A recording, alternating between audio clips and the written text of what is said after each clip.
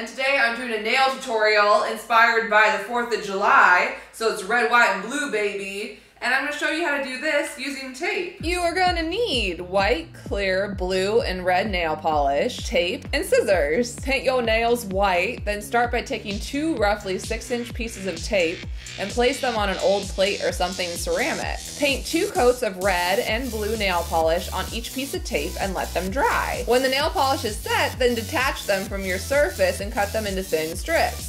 You're going to use these strips to decorate your nails. There really isn't an order to it. You can do all of them red, white, and blue stripes, or just blue, or just red, or whatever. When you have all the tape attached, go back with your scissors or nail clippers and very carefully trim off any excess. The final step is to quickly coat them with clear nail polish. And that's it, my friends. Pretty nails, pretty nails. I'm done, I'm done, I'm done. Have an amazing 4th of July. And if you're in another country, so it's not your 4th, just have a good day.